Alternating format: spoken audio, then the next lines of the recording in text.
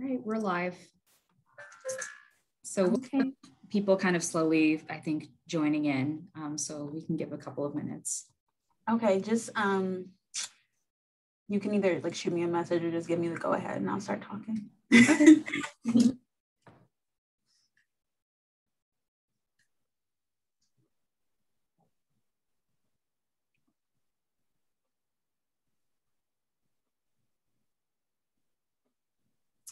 Thank you to those who've joined already. We're just going to give a few minutes to let people slowly trickle in, and then I'll give an introduction. But thank you so much for tuning into this webinar.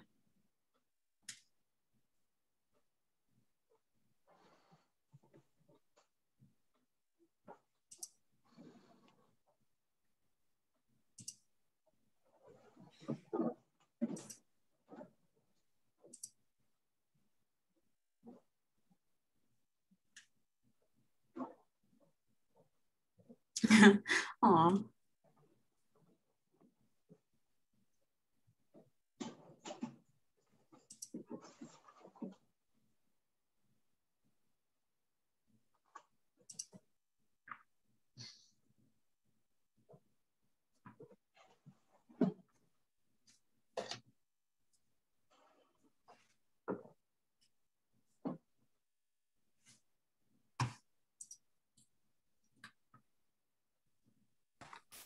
Simone, I think that people are just kind of trickling in, so you can get started whenever you feel ready. Okay, sounds great. Hi, everyone. I am Simone Ijoma. I'm the Workplace Justice Fellow at the National Women's Law Center. Thank you for joining the National Women's Law Center and the Time's Up Legal Defense Fund for On the Basis of Sex and Race, representing Black women survivors of workplace sex harassment and sexual violence. In the Law Center's policy work, litigation, and other advocacy, we are committed to centering the experiences of marginalized communities, particularly Black and Brown women and girls. By centering the experiences of these communities, though they may vary, it is not just Black women who benefit, but all women. At the Time's Up Legal Defense Fund, where more than 16% of the people who come to us requesting legal help are Black and nearly 40% are women of color, it's critically important that the attorneys who collaborate with us through the Legal Network for Gender Equity understand the many ways in which sexual violence impacts Black women and how we can most effectively support and advocate for Black women survivors. Thank you to the attorneys who volunteer for the Legal Network for Gender Equity for being committed to combating sex discrimination, including sexual harassment, and for taking the time to listen, learn, and share space with us today. Our hope is that attorneys and other advocates can walk away from this conversation with the historical context and practical knowledge to better serve their clients, especially Black women survivors. I will not spend time going through the many accomplishments of our esteemed panelists. If you have not reviewed the speaker list and biographies, I invite you to review those materials now or at your leisure. We will have time for questions from the audience at the end of the webinar. During the presentations, please keep your devices on mute. You may send questions and comments by using the chat function on the right of your screens. If your question is not asked during the moderated discussion, we will do our best to address your questions at the end during the Q&A portion. So let's get started. Yvette, I'd like to start with you. Over the last several years, intersectionality has become somewhat of a buzzword, especially in progressive and feminist spaces. Can you talk to us a little bit about intersectionality as a legal concept and what it is and what it is not? Yeah, absolutely. Can everybody hear me okay? I guess I'll just panelists can give me a thumbs up. Great. So intersectionality seems to be sort of a loaded term. It was coined by the brilliant Kimberly Crenshaw in 1989. Sorry to say, but I was not born, but I was born shortly after, shortly after she coined the term. And I've come to learn a lot about it because it's something that I focus a lot of my writing on. And so, like Simone said, it's a term that is thrown around quite a lot. And some consider it to be a loaded, convoluted, confusing term. But it really is a simple concept. And it does not take, to me, in my opinion, it doesn't take years of studying critical race theory like Ms. Crenshaw did to understand it or to apply it. Next slide. I think Anna's working on it. All right, so I wrote a little funny article.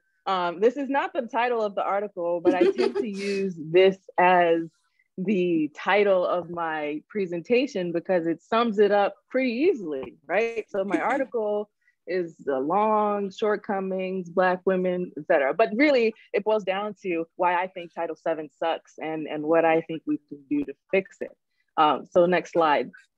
And I'm not gonna get too deep into what I actually wrote about, but I will talk about some of the solutions that I proposed and then and kind of talk a little bit about intersectionality generally.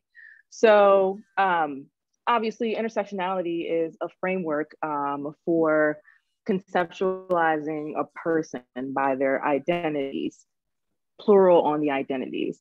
A lot of what we do in the world is see someone in a singular sort of lens, right? So if we see a white person, that person is just white. We don't know anything else, and all we see is what they look like. We see somebody who is white who may be disabled, but you have no idea that they're disabled. You wouldn't be able to know that unless you tune your mind into thinking about that person and their multiple identities. Next slide.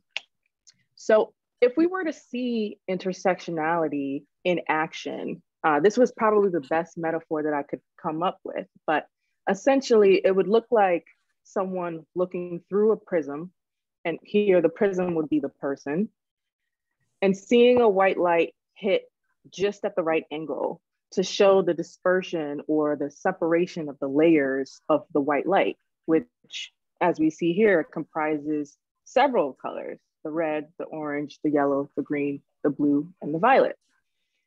The idea of applying an intersectional lens is very similar to this concept. And it's actually mostly exact in my mind, because it's like looking through a prism of a person where if an individual plaintiff files an anti-discrimination action, like a Title VII action, this exercise of looking at the individual through this prism and seeing that individual's separate identities, which would represent the colors. If you were to look at a prism, all you would see is a clear glass prism. Okay, nice shape, looks cool.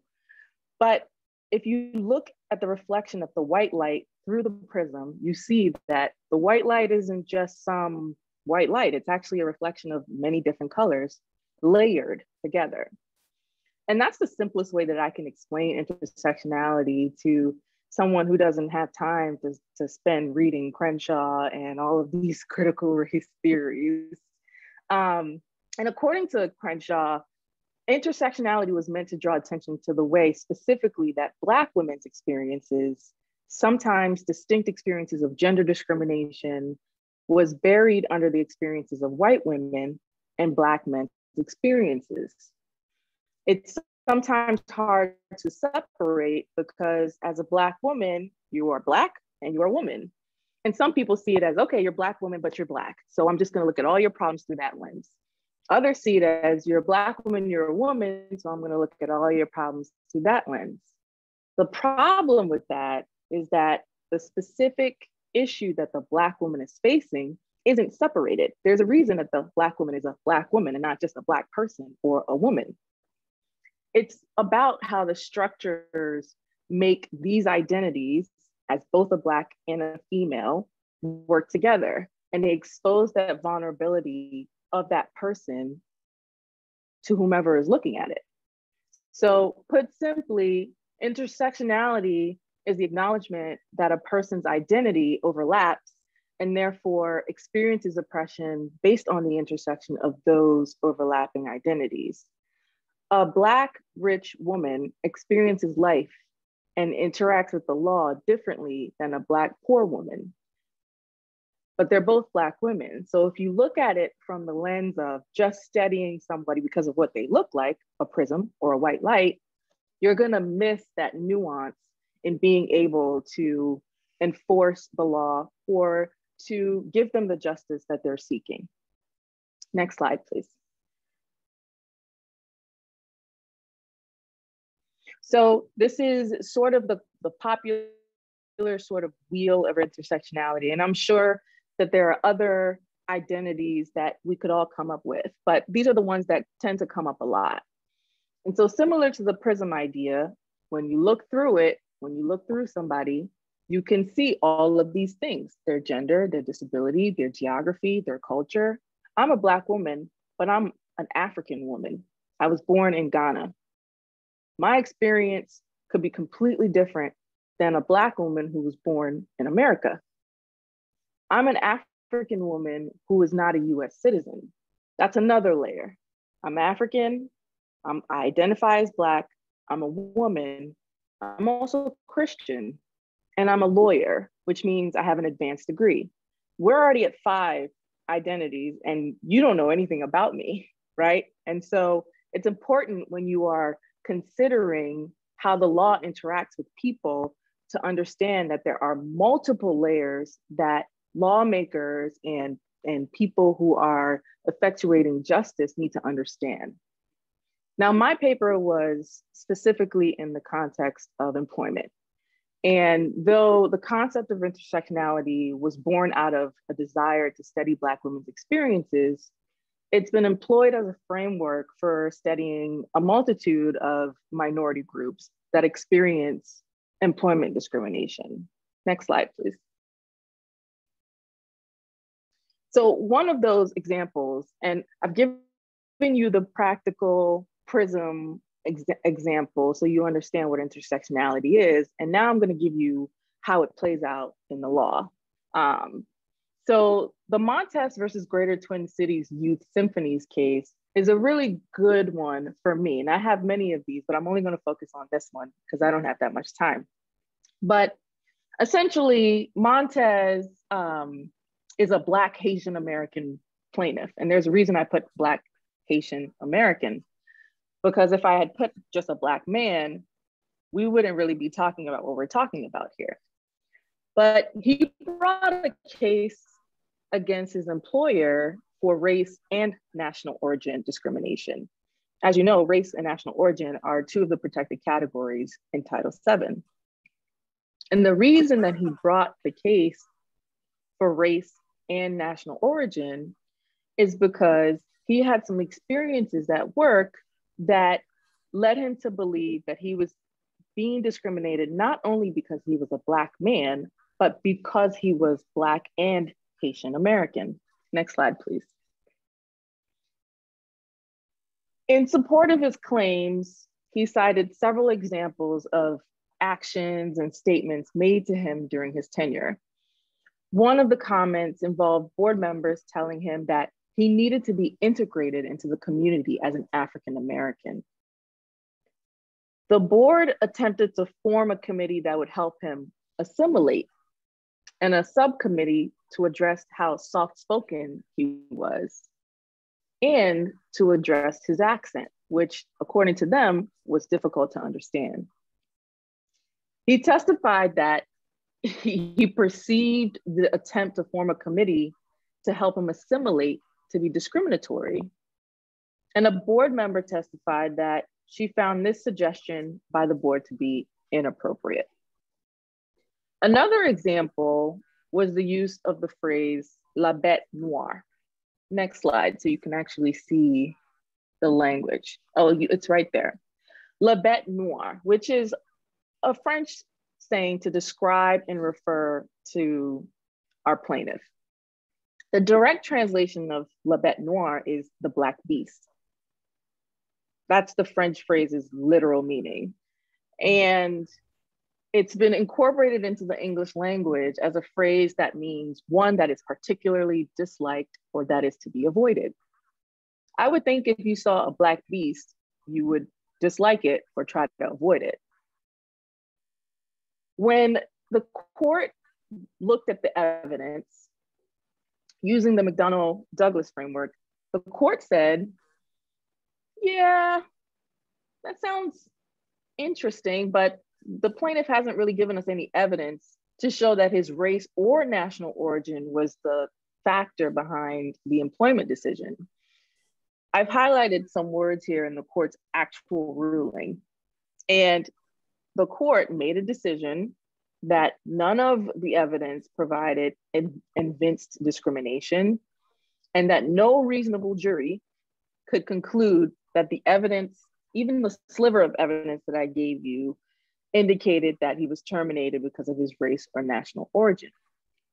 Under this framework, it's a very popular framework, and I'm sure that we'll hear more about it, he was unable to defeat the employer's motion for summary judgment. They didn't see it because to them, it didn't seem like he was being discriminated on his race or national origin. My question after reading it is, how is it possible that a suggestion literally based on a person's race and national origin does not evince discrimination? Why form a committee to try to get somebody to assimilate to an identity that you've chosen for them? I'm sure that this would not have been suggested to a person who were a white American. They wouldn't have to create a committee. They wouldn't have to talk about his soft-spokenness. And they certainly wouldn't call him La Bête Noire, which literally means the Black Beast. But because he was unable to prove so specifically that they have either fired Black people or fired Haitian Americans, they could not find enough evidence to show that he was discriminated on both of those grounds. Next slide. So I've highlighted the relevant text of Title VII, and my entire article basically collapses on one word. And when we talk about the protected categories, we have race, color, religion, sex, and the word that I focus on is or, national origin. This is where intersectionality breaks down, because the language of this statute includes the word or, which to me, it implies that you can only bring a claim about race, color, religion, sex, or national origin, and not a combination of those things. But if you understand intersectionality, you know that people experience life and experience and interact with the law based on multiple of these protected categories. And so I decided that I was going to offer some solutions. Nobody asked, but I decided I was going to offer something. So next slide.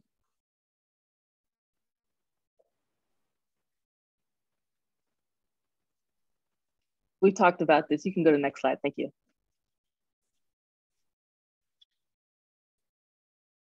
All right, so I broke down these solutions into 3 different branches of government. So we're back in high school now, Government 101. And my first solution, next slide, involves the EEOC, which, as we all know, is the sole agency in charge of receiving and processing discrimination claims. And to me, what the EEOC could do is issue clear, concrete guidance to courts on not just the theory of intersectionality, which they've done, but also the practical and analytical steps of resolving cases involving intersectional plaintiffs. I spent quite a bit of time looking at the guidance that the EEOC has issued on intersectionality, and it is awful.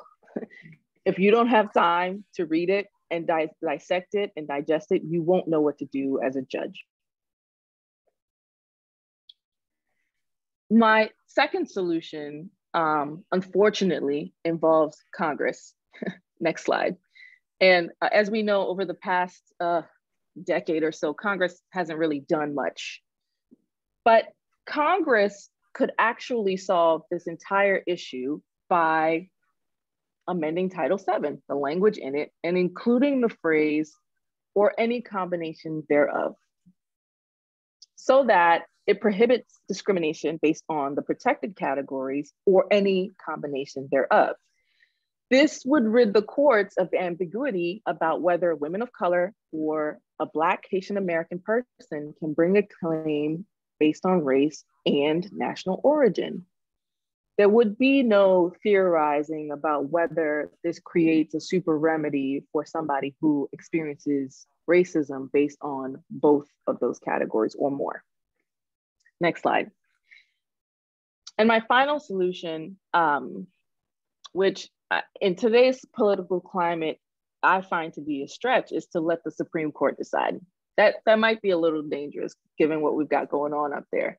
But time and time again, the Supreme Court has taken the social, political, and economical history of an oppressed group into consideration when analyzing whether the laws disparately impact said group.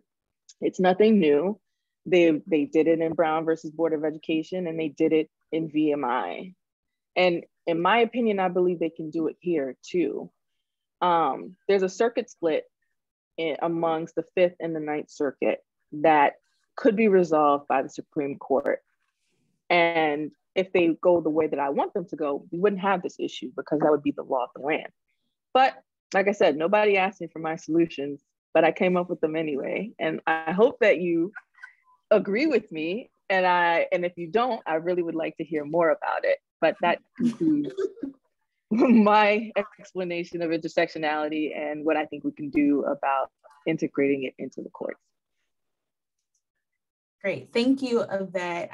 We'll follow up on some of those solutions and dive deeper into what that actually looks like in practice. But what I'm hearing is that critical race theories like intersectionality were really created to acknowledge and problematize the racism and white supremacy underlying many of our institutions, and how our laws need to be like rethought and recast, is I think the phrase that Kimberly Crenshaw uses to address those institutional issues.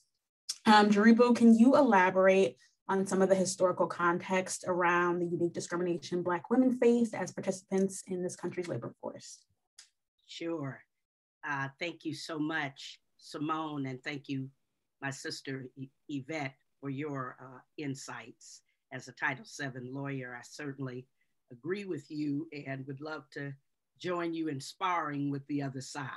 I would first like to thank the National Women's Law Center for a couple of things. First, for inviting me today, and also for believing in our work to the extent that we were provided with resources a couple of years ago to litigate a sexual harassment case on behalf of a Black woman who was a bus janitor.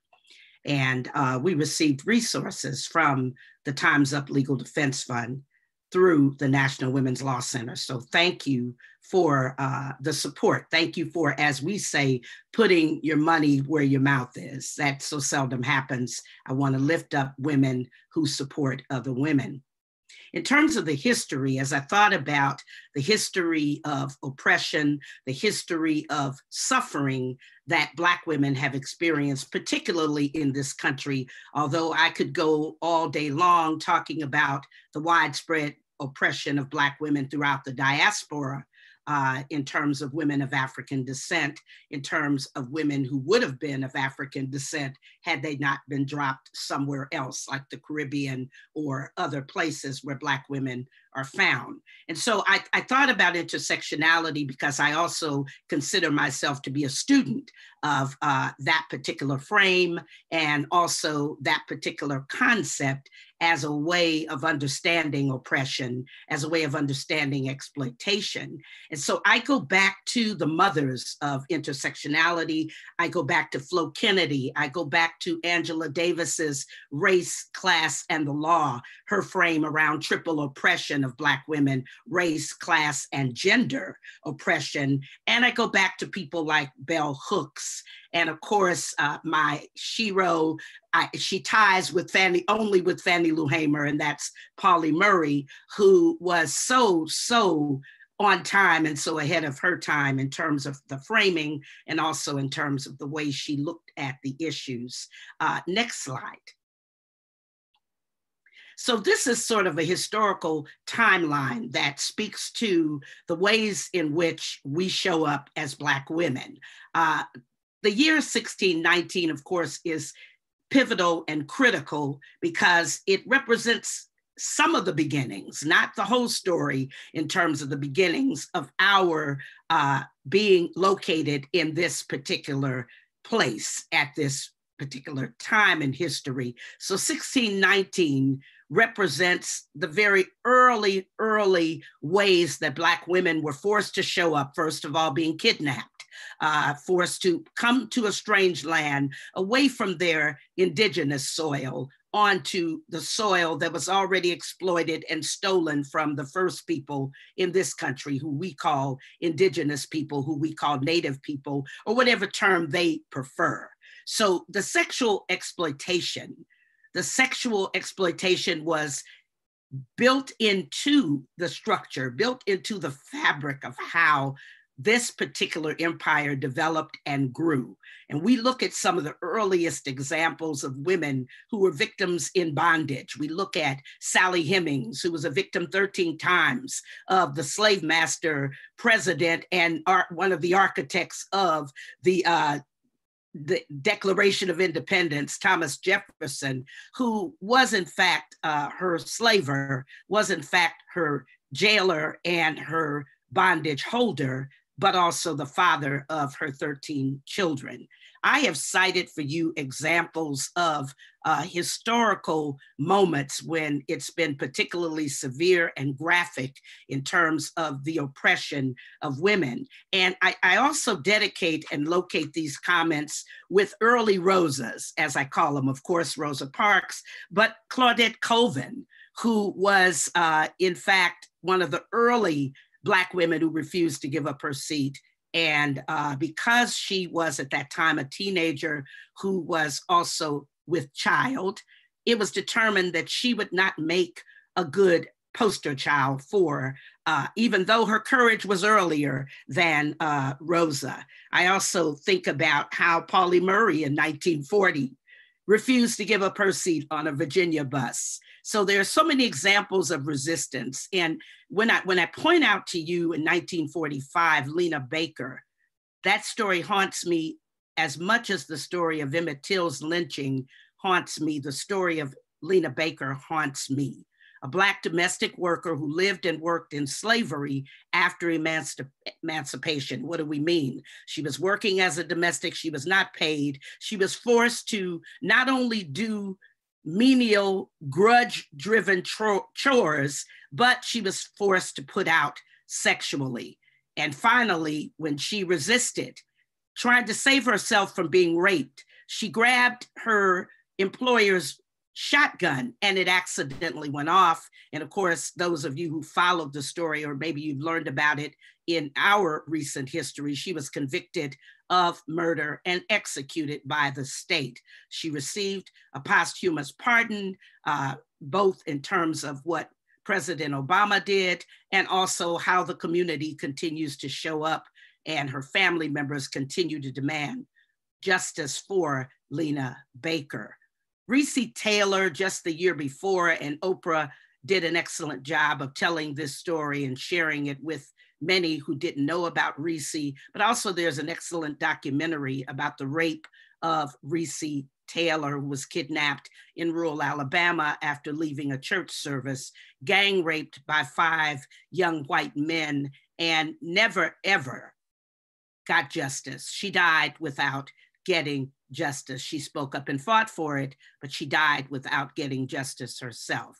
And I always like to point to the work of the women at Sanderson's farm, poultry plant. Gloria Jordan, I'm sorry, the slide has a typo, but Gloria Jordan was a courageous labor leader who, along with other Black and poor white women, decided that they had had enough. They had had enough of being rubbed up against and experiencing the boss's erection, no less. Had enough of being fondled and groped and threatened with retaliation, with termination if they didn't go along and allow themselves to be touched against their will.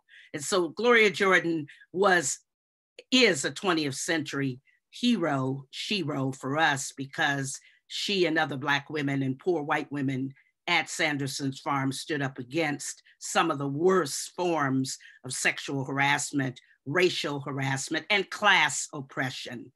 In 2011, because of the courage of Black and brown domestic workers who put everything on the line to expose workplace abuses and indignities they suffered while trying to make a living, the plight of all domestic workers was brought to the world stage. The General Conference of the International Labor Organization, better known as ILO, enacted the Domestic Workers Convention in 2011, number 189. You can look it up, you can Google it, you can check out the powerful language and the provisions that at least aspirationally are provided for some of the most oppressed women in our world today. And they are indeed triply oppressed. They're oppressed because they're Black, they're oppressed because they're women, and they're oppressed because they are poor women. And we would do a disservice if we didn't always include class in our analysis. We would not be telling the full story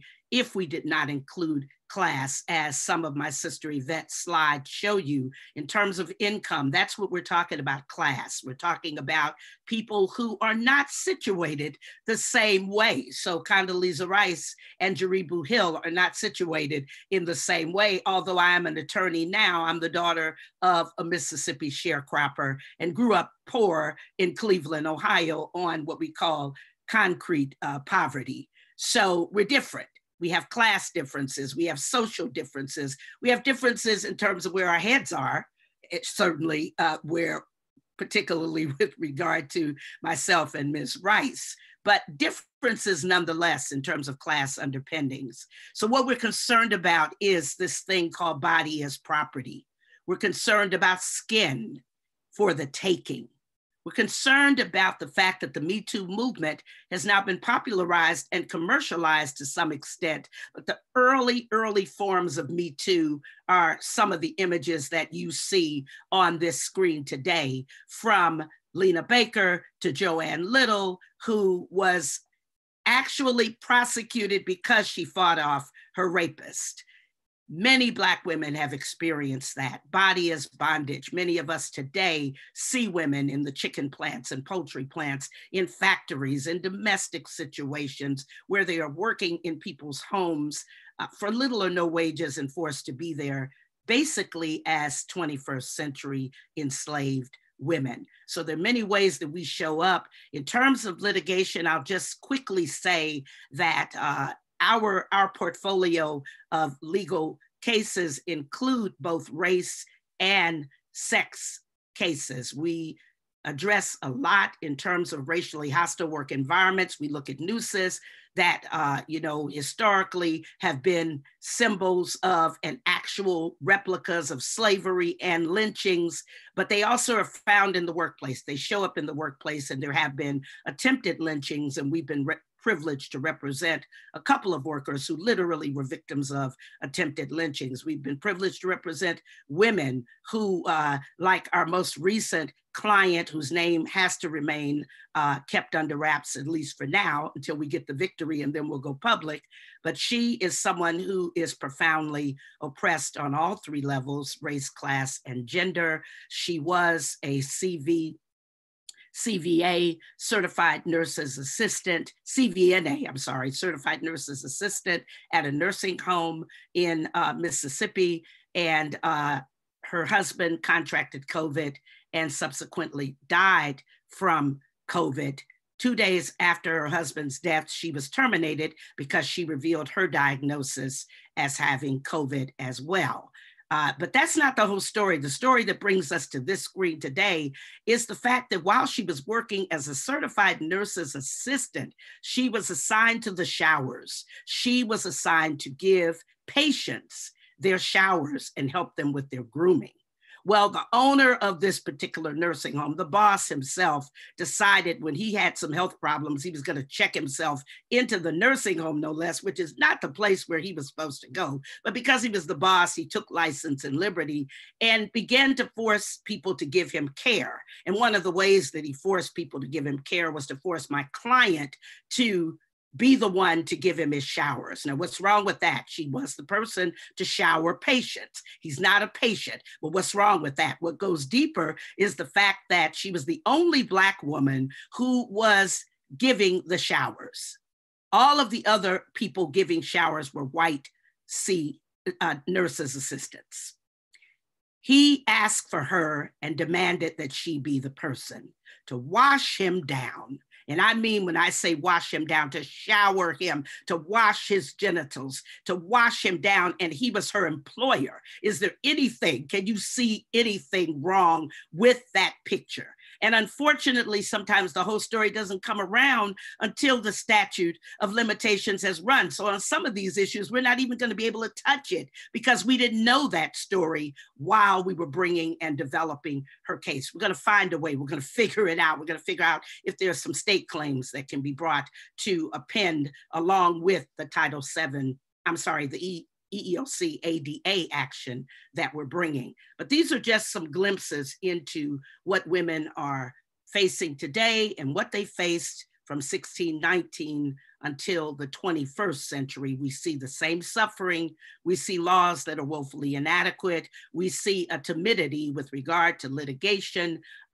Sometimes we call it litigation phobia. Sometimes we call it being timid. Sometimes we call it being too inflexibly, if there is such a word, tied to the law in a way where you don't think outside the box, where you don't challenge the fact that the law from Dred Scott to now has always been a law of exclusion, a law of rank and systemic oppression and exploitation. So if you look at it through that lens, through the lens of a movement lawyer or a people's lawyer or a social engineer, if you will, then you'll see that some of these contradictions from 1619 are still with us today.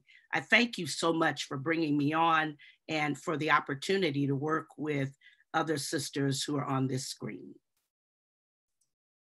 Thank you, Jaribu, for providing us with that very important landscape. I think that those historical underpinnings and that information is really important to understanding intersectionality and doing this work. So thank you for that. In order to discuss some of these issues further, I'd like to do a little bit more of a moderated discussion with Yvette and Jaribu and Professor Williams, and Elizabeth, you can join in as you see fit. But Yvette, how can we use the concept of intersectionality and the historical context surrounding Black women in the workforce to inform our litigation efforts and our policy work? I mean, to me, it's simple. People say history repeats itself, and the good thing about being a lawyer is that you can just go to Westlaw and see what's already been done. There are tons of cases out there that have brought these claims before, and we've seen how they've ended up. We've seen the pitfalls, we've seen the mistakes that the judges made. I'm calling them mistakes, but some of them are intentional. And we need to use those mistakes and what we've seen to really be strategic about what it is that we are bringing these claims for. So for example, if you're bringing a claim and your plaintiff is straddling between two or more of the protected categories, you need to make that clear in your complaint. Don't wait until the summary judgment portion to now say, oh, by the way, she also has a disability. And no, bring it all in the paragraph. Am I frozen? Can you guys hear me? All right, right. So let's bring it to the forefront. And also, before I became a lawyer, I was a social scientist. And so I am a big fan of putting statistics into these complaints and referring these judges to untraditional sources that they wouldn't find in normal legal papers. But if you have an opportunity to present and advocate for your client in front of a judge, then you better be putting those footnotes in there. You better be putting those statistics in there to understand, to really make it clear for them. Because assuming that a judge's mind is tuned to look at something intersectionally is a mistake, right? And I think that going in, because you know the facts and you know the issues that your clients are facing, you're like, well, this is a slam dunk. Of course it's because she's a Black woman who's been chosen to bathe this person. You know what I mean? It's like, if you know history, of course, Jaribu, you've studied this. This is, you can do this in your sleep.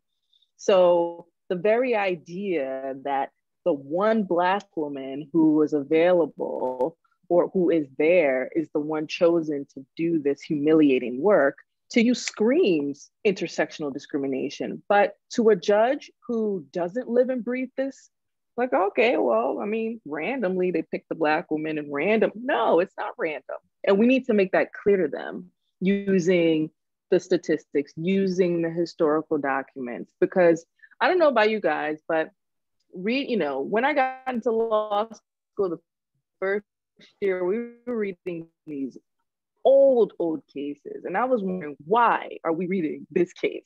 Madison, what is it? McCullough versus, I mean, why? I understand why, but it's completely historical. And we need to read it in order to understand why we are here today. Same deal. Why can't we put historical narratives into our complaints and into our pleadings to really paint the picture, to make the case for why you have to apply an intersectional lens if justice is what you really care about? Thank you, Yvette. Joan, did you want to jump in to say something about that? Or I know we're going to talk a lot about your recommendations for how attorneys can work up cases from beginning to end that include more of an intersectional lens. But if you wanted to jump in, feel free. I think I'll pass and give other people the time. Okay, sounds good. So Jaribu, you talked a lot about the experiences that Black women have had in the workforce in this country. And one of the things that I've been particularly interested in is the ways that we experience discrimination, and it may not be obvious to the white male judge considering a case, but as a Black woman, it's very, very obvious to me that this was discrimination based on the fact that I'm Black and I'm a woman. So can you talk about some of the common tropes or stereotypes that can contribute to the difficulties Black women face at work, and kind of lay a foundation for understanding some of that, so that when an attorney gets a case or is deciding whether it's quote unquote winnable, that they can have a better understanding of what some of this discrimination looks like? Sure, thank you for the question. And as we've been talking about intersectionality, as we've been talking about how can we bring claims that are joined at the hip together, they're one and the same forms of discrimination. I think about the history of jurisprudence in this country. I think about the fact that you have this thing called strict scrutiny, but poverty is not a suspect class in this country. And I remember in law school, as many of you remember, studying the San Antonio Independent School District v. Rodriguez case, where that was announced by the Supreme Court that poverty is not a suspect class. And so for us, the problem with intersectionality in the courts is that it doesn't even include the whole frame. It doesn't even include the whole formula that has to be dealt with and addressed. Intersectionality between race and gender can in fact be raised, not so successfully in my circuit, the Fifth Circuit, which is dreadful, but it can be raised if, as my sister said earlier, it has to be raised in a contemporaneous way. It cannot be raised as an afterthought, and it has to be raised within the confines of the statute of limitations, because if you raise it after the 180-day period, which is what we deal with here in our circuit, if you raise it after the 180-day period, that there's also a sex discrimination issue or a gender issue, then you're going to run afoul of the law. And of course, even the most clumsy and unskilled defense lawyer is going to call you on it. So it is better to really unpack your case, really interview. And I say interview because it is an interrogation, although it's user-friendly, hopefully, that we do with our prospective client on the front end, where we try to find out as much as we can about what that person has gone through and how that could in fact be both sexual harassment, race harassment, gender harassment, harassment because the person only had options to do this type of crummy work, which was the case of the plaintiff that we represented in the sexual harassment case last year. living in poverty, always having rotten jobs, didn't get a chance to finish high school because of the obstacles along the way, and so thrust into these jobs over and over again. So I think when litigating, I think everything has to show up, everything has to come in, everything that can come in, and even things that we think might not be able to come in. We won, for all intents and purposes, a case against the largest employer in the state. It was a racially hostile work environment case. We even got a cause finding from EEOC. I guess the nooses in the workplace and the attempted lynchings were too much even for the agency to turn the other way and issue the usual. We were unable to find anything. So with that, we were able to get relief for more than 100 plaintiffs, and we were able to change that workplace into a zero tolerance workplace where nooses and racist graffiti and Confederate flags painted on hard hats are no longer allowed in the workplace. But I think bringing that case also showed us that there were so many limitations within the law, so many limitations, because there were so many things we wanted to bring regarding class, regarding the fact that some of the jobs were assigned to Black people because of their race, because of their class. And we were not able to really bring those issues. Of course, we raised them in our pleadings, but we were not able to request relief on the grounds of class oppression. And legislatively and jurisprudentially, in all ways, we as pavement scholars and academy scholars, we've got to begin to unpack the stuff that should have been unpacked. And that is that class has to become a suspect class. Our brothers and sisters in the LGBTQ community, particularly queer women, have done an outstanding job, have they not, of forcing that issue and forcing the issue of the suspect class based on sexual preference. Why is it that we're not able to do the same in terms of economic oppression? We've got to get there. And I think those are some CLEs and conversations we need to have. Thank you, Jaribu. I don't mean to cut you off, but I am going to throw it to Joan, because I think that's a beautiful segue into the practical application of intersectionality to legal work. So Joan, if you could go ahead and give your presentation on your wonderful article. Okay, next slide. The first, what I'm arguing is that women of color, and in many contexts, Black women specifically, are the canary in the mine. If you fix the bias for them, you fix the bias for everyone. So there are 5 basic patterns of workplace bias. These are race, gender patterns. Some of them are also triggered by social class. First, prove it again. Some groups have to prove themselves more than others. Second, the tightrope. Some groups need to be politically savvier than others. The third, maternal wall, which is gender bias triggered by motherhood. And the fourth is tug of war, which is simply that in-group favoritism works for the dominant group, but it doesn't work the same way for other groups. And then finally, much of racial bias is picked up by prove it again, tightrope, and tug of war, but there are also specific racial stereotypes. For example, that Asian Americans are good at technical things, but not good at leadership. So you have additional racial stereotypes. So one of the things I wanted to communicate to the lawyers is that there are these 5 different patterns of bias, and that sometimes you see a couple and not others, but you should think about and be looking for all of these 5 categories. And that's important because I provided you with an interview protocol I'll show you later to make sure you picked up every single piece of evidence that might be relevant to your case. Next slide. Also, what I've done is basically taken hundreds of social science studies and integrated them into these 5 patterns. So the bias is easy to find.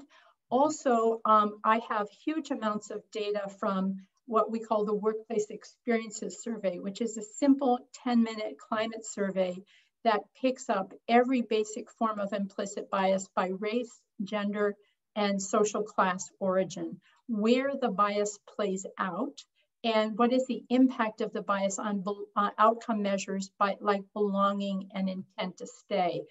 And you see we have a whole bunch of national samples. The study of scientists and the study of tech are focused on women of color specifically. The rest of them look at both race and gender simultaneously. Next, next slide. So here is some of that workplace experiences data. This is all from architects, but it's very similar in the other industries that we have surveyed. If you ask yourself, I have to prove myself more than my colleagues of similar education and experience, you can see that only a quarter of white men say yes, but about half of everybody else. And that women of color report the highest rates of prove it again bias. And among them, Black women do. This is the intersectionality effect. Women of color are triggering two sets of negative competence assumptions, gender and race. And that's why they report this high level. Now, one of the implications of this is that if you are arguing before a court that gets all uptight about saying, oh my God, this is a Black woman, I don't want to create a million categories. You can just say, okay, this is gender bias, or this is race bias, or it's both, because it is. And so it's not an either or, you're alleging both gender bias and racial bias, because we have this data that shows that women have to prove themselves more, and people of color have to prove themselves more. And so this is all in the law review article, along with a lot of research. I think Jaribu or someone was talking about the footnotes. All the footnotes are written for you. They're all in this article. Next slide. The second major form of bias is tightrope bias, and that's that some groups need to be politically savvier than white men in order to succeed. Basically, white men just need to be authoritative and ambitious, but every other group needs to be authoritative and ambitious in a way that's seen as appropriate by white men. And that's, of course, politically far more difficult.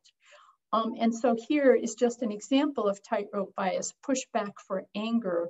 You can see in this slide, it was really interesting, white women report the largest divergence from men for pushback for anger. I can show anger even when it's justified.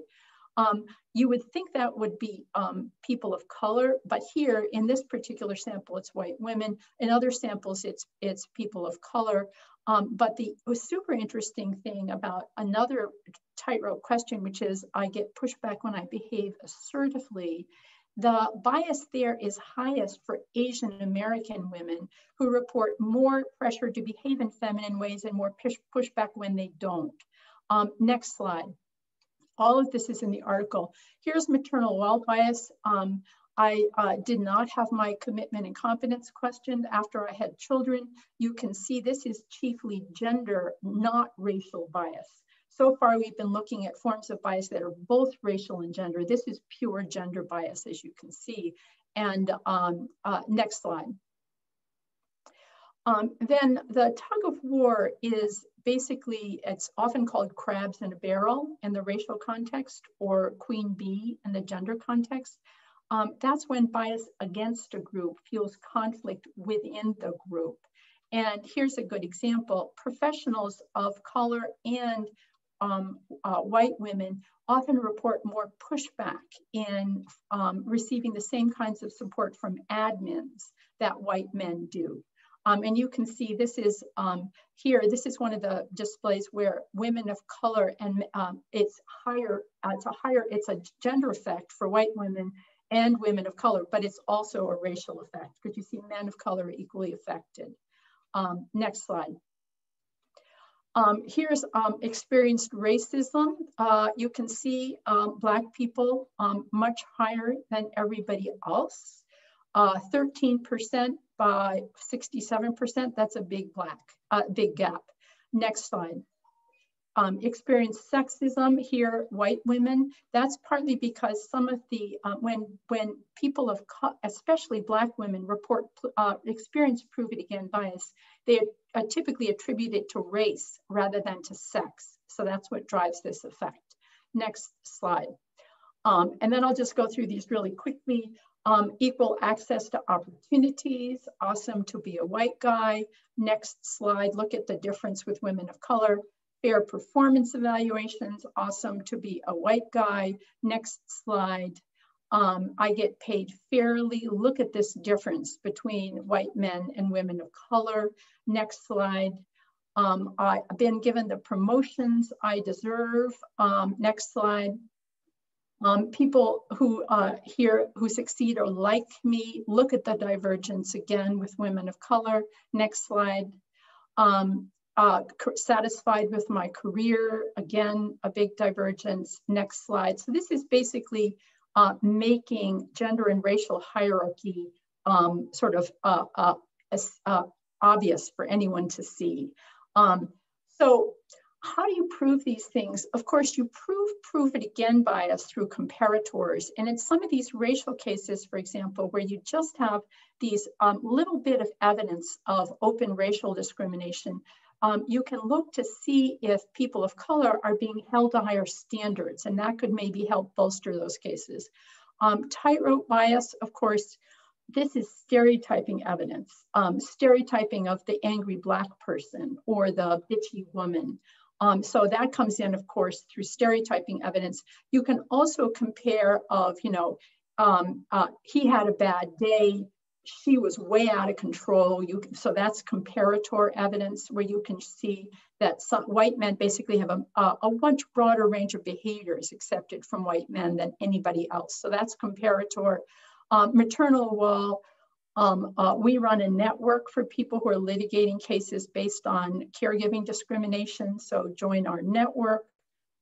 We designed this law so that it's based on stereotyping. You don't need to find a comparator. There are a whole bunch of ways you can use comparators. Happy to talk about that if it's of interest. Racial stereotyping, of course, is Price Waterhouse. And then there's this cool tug of war bias case. You can see there, it's discussed in the law review article, where basically a Black woman is being told by a Black man that she should behave all nice because that's the way that Black people thrive here. Again, bias against a group, feeling conflicts within the group. Next slide. Do you need an expert for this? No. Just as when we were designing the caregiver discrimination law, which we pioneered, we've been very careful to make sure you don't need an expert because experts are expensive. So in the article, we have long sections that show how each of these 5 patterns have been broadly disseminated through popular culture, and that spotting any one of these patterns is something that any reasonable jury can use. Next, can do. Next slide. And so countering some common defenses, the same actor defense, which is that, namely, of course, as you remember, that the person who hired this plaintiff would not then have discriminated against the plaintiff. That is totally against social science in ways that the article spells out. Maybe you hired the person as a junior woman and you were fine as long as she was a junior, non-threatening woman, but now she's very senior and all of a sudden she's a raging bitch or a dragon lady or you name it. So from tightrope bias, doesn't make sense. Maternal wall bias, you hired the girl and then she got knocked up and you're discriminating against her because she's a mother. And when you hired her, she wasn't a mother. Same actor defense doesn't make any sense because the bias hadn't triggered in yet. The personal animosity defense of this isn't bias, it's just personal dislike. Well, the literature on tightrope bias shows that a lot of bias is expressed as dislike. It's when lower status groups don't know their place. Lower status people who behave in deferential ways are liked and seen as reasonable. It's when we get uppity that things get intense. That is tightrope bias. That's the form of tightrope bias. Next slide. So here's the protocol. I really would urge you to try it out and help me improve it.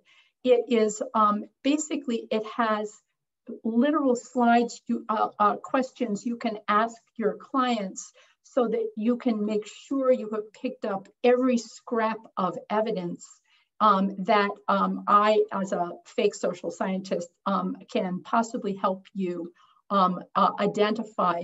And particularly in some of these racial cases that are thrown out by thin evidence, this will help you pick up evidence of implicit bias, so you can conjoin that with these kind of ugly bête noire kind of comments.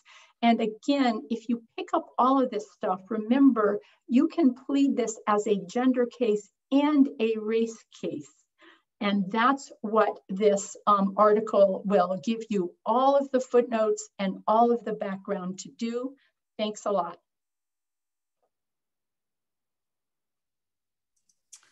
Thank you, Joan. Elizabeth, as a seasoned litigator and someone who brings the concepts of theories we've discussed to the work, can you discuss some of the real life or real world examples of how race and gender compound for Black women survivors of workplace sex harassment? Yes, I can. And I'll talk about a couple of examples of real life cases that I've dealt with, and then just a little bit about some more practical aspects about dealing with these cases. You know, they can be difficult cases because we're in a world where people are starting to accept implicit bias, but there are still a lot of people who don't even accept that as a concept. And so it's hard to go into a courtroom to argue that to a judge who doesn't believe that it exists, or to a jury.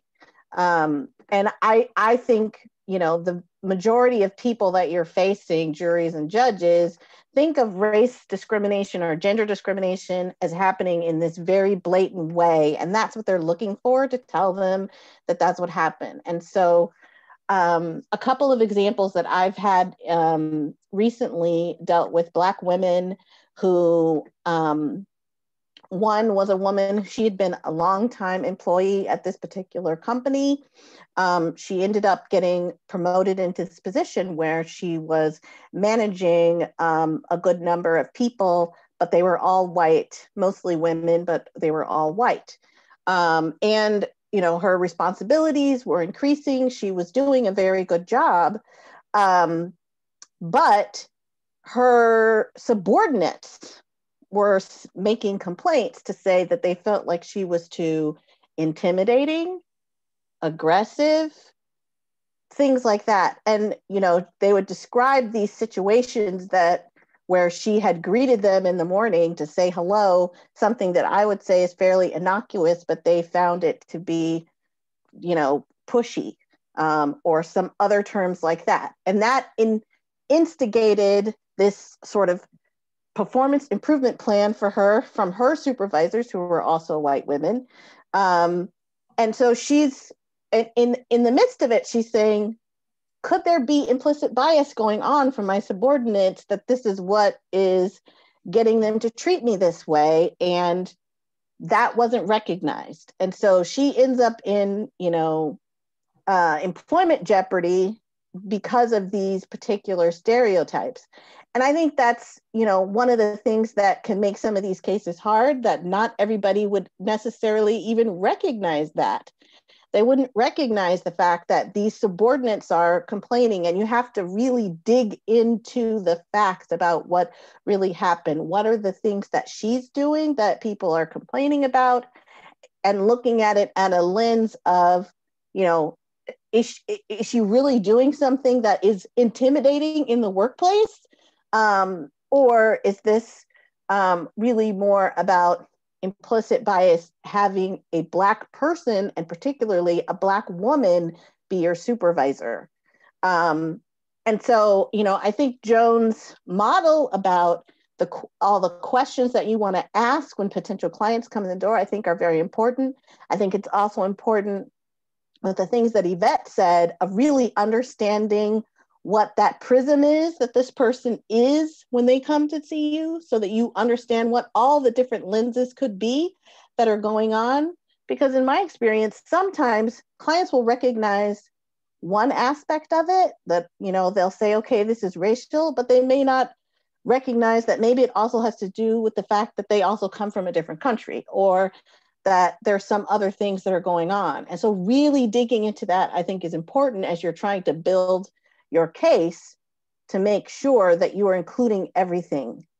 Because sometimes that stuff may come out later and then it's too late for you to do something about it. The statute of limitations has passed on that particular issue, all of those kinds of things. So that's really important. I had another case with a client also, Black woman. She had been at the company for a long number of years, and her supervisory structure got changed, which I think if you're an employment lawyer, like that's the quintessential story. Someone comes in and says, I was working and everything was great. Then I got a new supervisor. And then you're like, oh, there you go, red flag. And that's when stuff happens.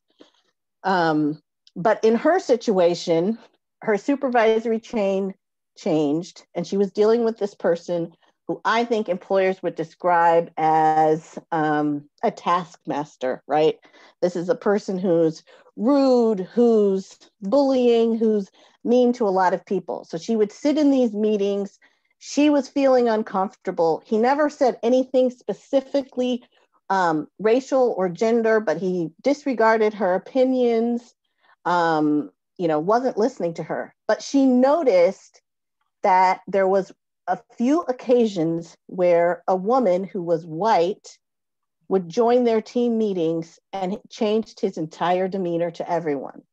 In those meetings, he was polite, friendly, courteous, and that's a really subtle difference, but it changed her whole work environment. It changed the way she felt about work. It changed her confidence in her abilities. All of these kinds of things. That's a really subtle thing to look at. And, there was another woman of color, not Black, but who participated in the meetings, and that did not affect his behavior. But when this one woman who was white sat in on the meetings, it definitely changed it. So I think that, these can be really subtle situations, and you really have to sort of dig into what is behind it, what are all the facts, what are all the things that are going on for that particular client when you're going through your intake process, when you're trying to figure out how are we going to take this case. I think it's also important, I think as Yvette said before, when you're working on doing your pleadings, you want to make sure that you're pleading everything, and that if you're dealing with something that's intersectional, you need to make it clear that that is what you're saying, that it's that you, and frankly, I would say this or this and both. You want to give yourself all of the options. For the most part, the judges that we're facing in these cases are white and male, and we live in a society where whiteness is invisible for people. Maleness can be invisible, and it's not something that they think about. And now we're putting these things in their face. And so we need to make it as visible as possible. The statistics, the information, the history, I think all of that is important. But I also think really recognizing what the stereotypes are that are behind the behavior is important. If this is a case where the employer is saying, well, she just doesn't fit in, or I just don't like her, or this is a personality conflict, what are the descriptions that they're using to say why it is that this person doesn't fit in? Is it because she's pushy? It's because she's aggressive? It's because she's intimidating or mean, or she doesn't smile enough? These are all the kinds of things that you want to be looking for, because that's where the stereotypes are. That's where you're able to point to it and say, no, this is actually racial. I mean, I've had cases where you want to look at performance evaluations, stuff creeps in when they're describing what the problems are with this employee, where they're describing, I had a case with a person of color, he's a salesperson, and they were like, he's too aggressive. Like, really? Like, this is sales. This is the time that you're supposed to be lauding how aggressive they are at getting the person to buy the machine or whatever it is. And yet that's the complaint that you have about this Black man, you know? So, I mean, that's when I think you really have to do as much of that due diligence as you can ahead of time, if you can, to get performance evaluations, to get emails, whatever it is, because those words, those stereotypes and descriptions will creep in.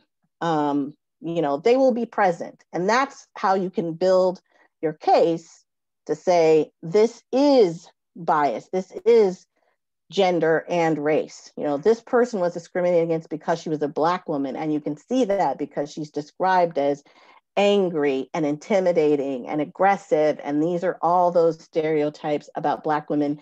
And then you can point to how we know what those are.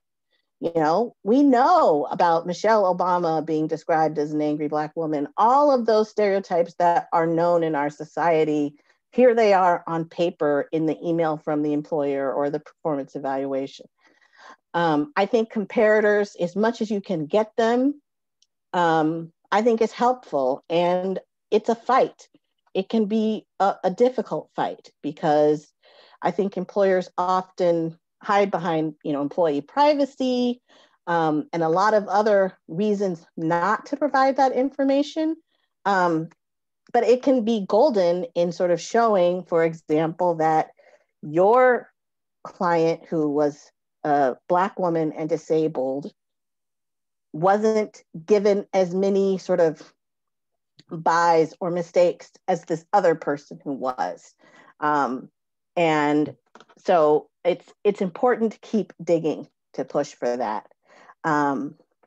So that's sort of how these things show up in the real world. It can be subtle. I think it's, you know, doing that due diligence in the beginning is really important so that you can find all of those things, because even your client may not know or recognize them all. And so it's on you to try and really find that out. Thank you, Elizabeth. We've had a couple of questions populated in the question and answer chat. So I wanted to go ahead and start that portion so that we have enough time to get people's questions answered. And I also have a few questions of my own that I can give you as well. But the first question we've received is, how can you deal with conduct that would fit under both Section 1981 for race and Title VII for race and gender, but the Title VII statute of limitations has expired? Is there any way to frame that to get in the gendered conduct? I'm going to copy and paste it so you all can see the exact question. If for whatever reason you can't see the Q&A.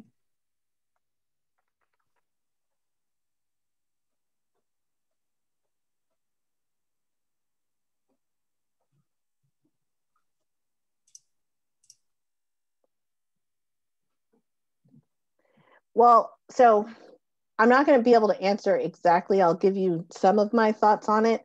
And I will say part of the issue for me is I'm a lawyer in California. So I do less work on the federal level because California's laws are so much more advantageous. And so that's something that we benefit from. I know one of the things that you might look for is what are sort of the state issues that you might have to be able to get the gender conduct in. I know, at least in California, even under our Constitution, there are prohibitions against gender discrimination. So there may be other laws and protections that you can use to help get in the gender issue, even if the statute of limitations under Title VII has expired. And sometimes, depending on how you frame the case, what the story is, you may be able to get the information in as part of the story of the case, even if it's not necessarily a remedy that you can seek. And so sometimes that can be helpful in just sort of presenting what the issues are. Elizabeth has said, we very seldom leave out 1981. We always allege violations under both inside of that Title VII lawsuit. The claim around Section 1981 has some expansive relief that Title VII doesn't offer. So getting that in is crucial if you know at the very beginning that there's gender bias, there's gender discrimination, as well as race discrimination. You also should look to, and I'm sure you have, the person who asked the question probably is litigating these cases as well. But one of the things that helps out is that there is additional coverage in terms of the statute of limitations, depending on your state statute. So in Mississippi, the state statute that governs everything is our negligence statute, which is 3 years, right? So don't just assume that because you're outside the 180-day window that you don't still have a Section 1981 claim. You got to unpack it. You got to look at it closely. But there is a possibility that you may have run out of time under Title VII, but you may not have run out of time under Section 1981 for that additional claim to come in. And then don't forget about state law. If, I mean, there are different remedies under state law we're looking at right now in this case that we're involved in, the ADA case. We're looking also at state remedies as well. Everything from intentional infliction of emotional distress to straight up negligence. So let's look at both, I say. Awesome. Thank you both for chiming in there. One other question we received is, I'd love to hear more about the state level policy advocacy and pushing intersectional legislation at the state level. Specifically, where in the law can we add intersectional analyses / language to demonstrate that it is a workable legal standard? I mean, I would let Yvette answer that if she wanted to. But yeah, this is for everyone. Anyone can chime in on these questions. These are just from the group generally. But I mean, I would definitely say that, I mean, there are a number of different things that we can do either on the state level and frankly, federal level. I mean, I think extending the statute of limitations just is something that should happen anyway, particularly for any women of color who are dealing with trauma, who are dealing with assault or any other things like that. I mean, discrimination is such a harmful thing that happens to people, and it just takes people time to recover, to get themselves together, to figure out what they want to do. And so that 180 days is, I mean, I'm sorry, but it's ridiculous. You know, California did recently extend our statute of limitations to 3 years to file a claim for that stuff. And, you know, why discrimination, which allegedly is something that we so deeply care about, we so deeply do not want to be occurring in our country, would have one of the shortest statute of limitations for anything. That doesn't make any sense. So that would be one thing to do. And I think that could make a huge difference for lawyers who are representing clients and for the clients themselves, you know, including language specifically in your statutes about discrimination that says or both or combination thereof, as Yvette suggested, I think could also be great if you're not getting the right kind of jurisprudence along those lines. I don't want to hog up the time. No, that was perfect. And I don't have much to add except that we shouldn't focus on trying to get the idea of intersectionality in a statute. We should try to find these more practical ways, like extending the statute of limitations so that we have more time to build our case, right? So the issue with these cases is that at the summary judgment level is when the plaintiffs kind of fail. Like everything just kind of falls apart at that point because the defendants can always just point out, they just have more paper. And I'm coming from a defense point of view. That's just what we do. We have more paper, we have more discovery, we could just push. And so that 180 days doesn't give the plaintiff the opportunity to really build the case and actually file the complaint that has all of the relevant facts in there. And then when it comes to summary judgment, the defendant can just say, well, we've hired a black man and we've never fired a white woman. So you as a black woman are X'd out, case closed. So I think that that's a great response to that question. That statute of limitations thing is a huge. I agree. I think that that is one of the biggest barriers. And I also think that we should push for more coverage in the same way that the medical malpractice cause of action provides the discovery rule, where you didn't know that there was medical malpractice. You discovered it over the course of another medical procedure, that someone left a sponge inside your body, and you were still able to allege that form of medical malpractice. I think in some of these cases where you have recollection after trauma, there has to be a way, like they're doing with many men who are now fully grown, who were raped as children within the Catholic Church. Now there is a question, and even in the Me Too work, there's this notion of why did they wait so long? Why did they wait so long? I think that we have to really expand those types of protections to include provisions for discovery kinds of issues, where I just realized it. I just remembered that as a child, when I was 5 years old, I was raped. I'm 35 now, but I remember it.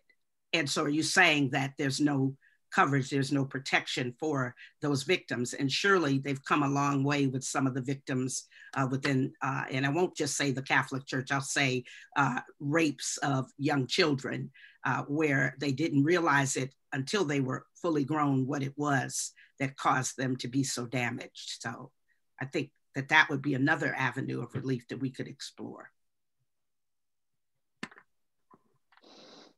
Great. We're getting a lot of really great questions.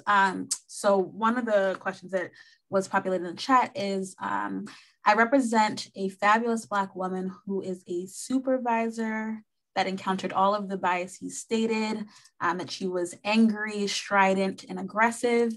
It wore her down and perturbed her so that she did understandably start some direct conflict. How do we manage that additional complication? So I think the complication being, like, once you're pushed to the point of having direct conflict with other coworkers or supervisors, how do you deal with that fact in your litigation? I have some thoughts there, Simone, if I can take that one. Go ahead. I think this is where the idea that one of the key forms that bias plays out is to make some people's politics complicated, more complicated than others.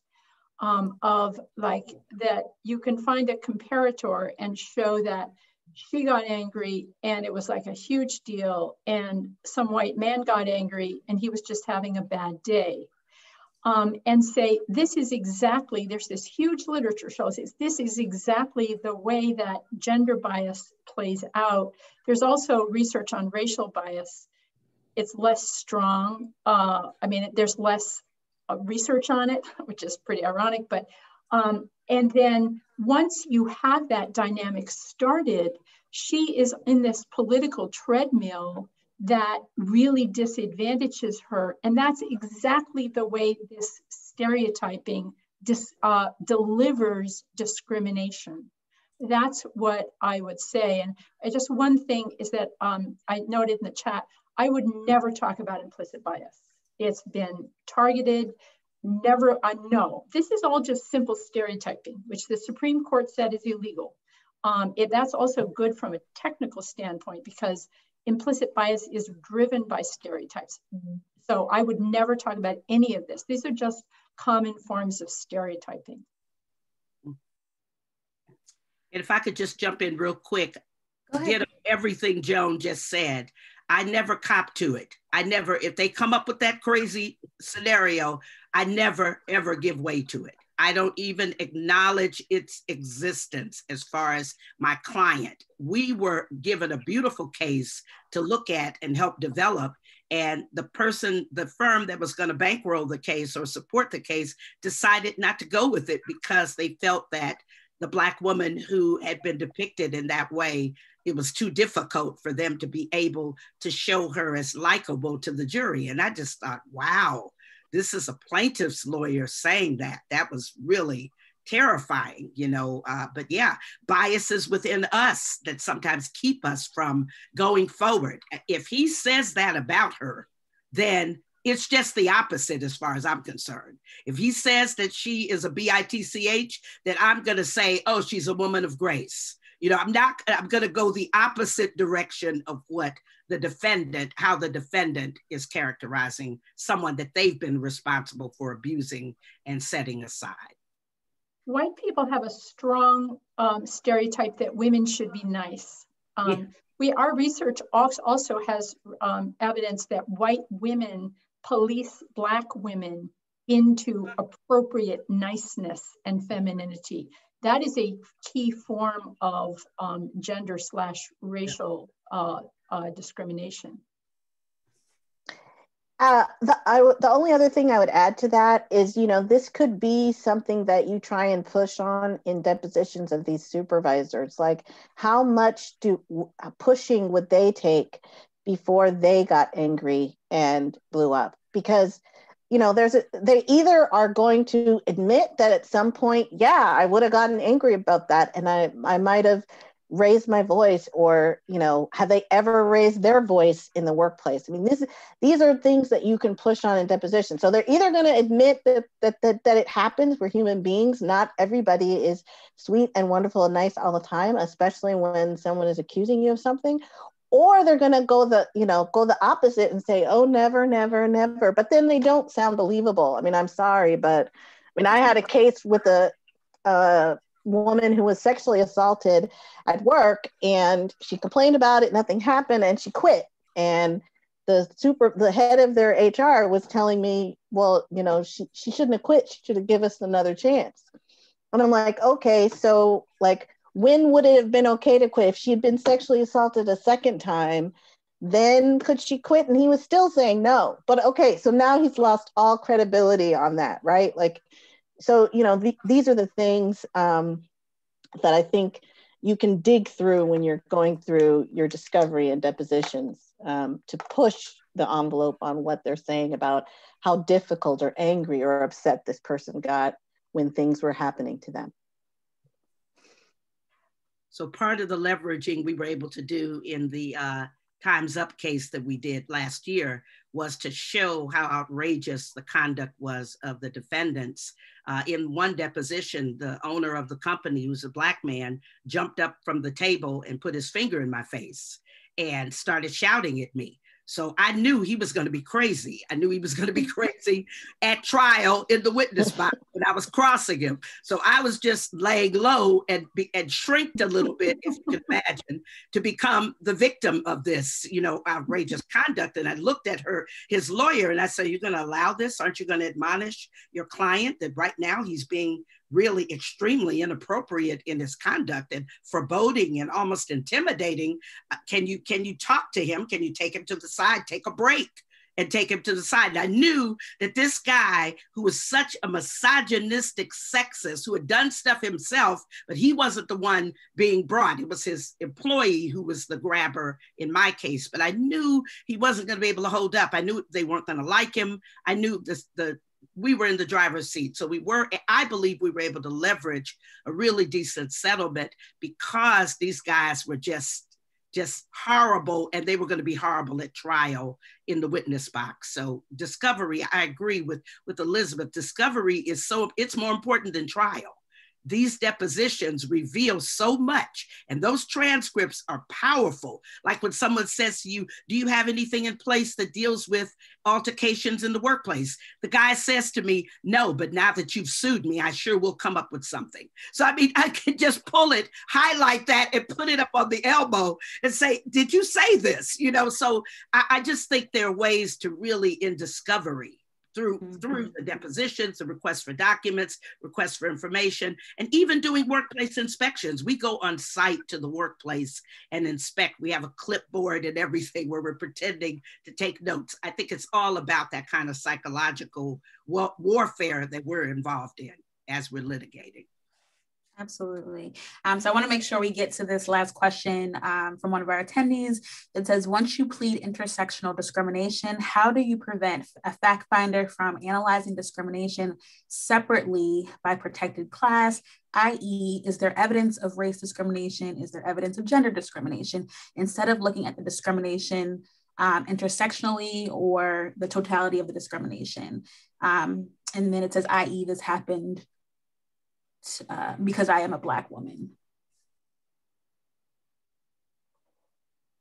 I mean, I think the framing of the question assumes that we can prevent it, right? And so, you know, all of this, our conversation right now is one, I guess, of strategy and ultimately of hope, because our plaintiffs' justice rests in the hands of the judge, right? They decide how they want to interpret the claim, and there isn't anything really baked in the law to say that they have to look at it through an intersectional lens. The very language of Title VII has the word or, which means they can choose to look at one or the other. I think what we've been talking about relating to, from the very beginning, making it clear that this is not an or situation, and throwing it all out there. It's because this person is Black, it's because this person is woman, and it's because this person is a Black woman. And then telling the story from that vantage point and having the evidence to support that throughout the summary judgment stage is what's important. I believe that advocacy is our biggest strength in this, right? And we have to do it both orally and we have to do it in a written fashion. And the words that we choose to describe our plaintiffs makes a huge difference in how the judges will understand what we're trying to say. It's easy to say, oh yeah, no, this is because the person is Black. No, the claim is because the person is a Black woman. And we need to emphasize that at every stage, from the very first pleading through the end. Yes, I mean, I would echo what Yvette said. You may not be able to prevent it, but I think you can do as much as you can to set it up correctly with, you know, if your situation does involve stereotyping, you know, then some of those stereotypes are particular to Black women versus just women or just people of color. And that's one way to help, you know, push the issue that this isn't about one or the other, it's about both. There are some circuit cases that deal with sex plus and race plus. And so I would definitely, you know, if that's your situation, you know, pull every case you can that talks about that being allowed under Title VII. The other thing I would say to really think about is so much of our case law, all these appellate cases that we're citing to, end up in front of these justices on summary judgment, right? And so like the prevalence and the you know, all of the good cases, so to speak, went on to trial and they don't ever hear about them. And so their lens, a lot of times, I think, is colored by the fact that what they're seeing are cases that were the most subtle or the most difficult to bring. And that makes judges think about how prevalent this stuff is or how it happens in a particular way. And so that's just something to know as you're putting forward your, you know, response to a summary judgment motion. Like if there's any way that you can bring in that sort of information about how prevalent this is, that can contradict some of that bias that's kind of built into the way our jurisprudence works. You know, the appellate cases are going to be those ones where it was something that was denied on summary judgment. And so that's just another thing to think about as you're going through the process. And that's one of the reasons I wrote the article, Elizabeth, is you can, it's all in the article, evidence of how prevalent this is. Absolutely, and I would encourage people to read Joan's article. It's really wonderful. Go ahead, Joan. Just two really quick points. One is about mistakes. One of the particular findings that we have about Black women is that often they feel like they can't make a single mistake. But the part of the prove it again pattern is that mistakes are more costly for some groups than others. So that's a very important form of evidence. Also, a super subtle one is we've just done an analysis of performance evaluations, and we find that people of color are much more likely than white people to be described as well-liked and always ready to travel. that basically shows that people of color have to use sort of racial comfort strategies to make sure that white people are always comfortable with them and they never have any hard edges. So you wouldn't think of that as evidence of stereotyping, but it is. Mm-hmm. Yeah, I know we have to wrap up soon, but there is one really great question that I think ties into another point that was made by an attendee. The question says, can you speak to how you handle white defense attorneys who invalidate and undermine your client during depositions?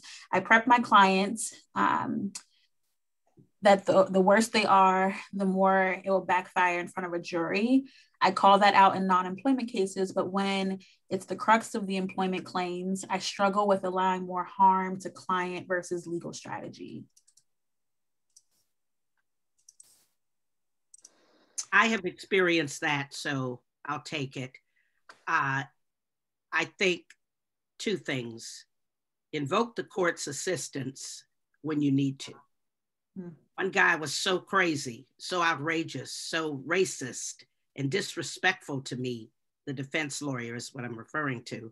I threatened to get on the phone with the judge to have a conference about his behavior, and or when he refused to produce a deponent to be deposed, I threatened him with a motion to compel, and I did get a conference with the judge, and the judge miraculously, because it was so bad, admonished his behavior. I also think you have to make a record on your record. It's your transcript that's being made. You hired the court reporter. Make sure the court reporter understands that, and that unless you say stop tape, the tape is rolling in terms of this person's bad behavior. The last thing I'll say is, once it was clear that he was never going to shape up and behave himself, I even suggested that the next deposition would be videotaped, but we settled before that happened. I'm saying expose them and don't accept the bad behavior. Do not, I have a security person with me in situations where I think that it's going to be particularly ugly. I have my private investigator comes to the deposition just in case there are problems. That's how bad it's been with some of these folks who just won't give up this notion that, you know, Black folks are still in chains. They won't give up the fact that slavery supposedly has been abolished, and they continue to act out and cut up in these depositions. We can't allow it at trial. We can't allow it in depositions, on phone calls. We have to insist on so-called civility. And if we have to be civil, then they have to be civil. And we have to reject the notion that we have to be civil and they don't, because that's just giving way to the double standard. Thank you, Jerivo. We are 7 minutes over time. I just wanted to thank each of our presenters and the Time's Up Legal Defense Fund for hosting this webinar. It's been a pleasure to unpack some of these very complex but important issues with all of you. I really do wish we had more time, but Jennifer and Time's Up, maybe that's an invitation for a second iteration of this conversation. But thank you so much for lending your knowledge and your time. It has been wonderful. All right. Thank you, everyone. Thank you, Simone. Thank you No all. problem. Thank you. Bye, everyone.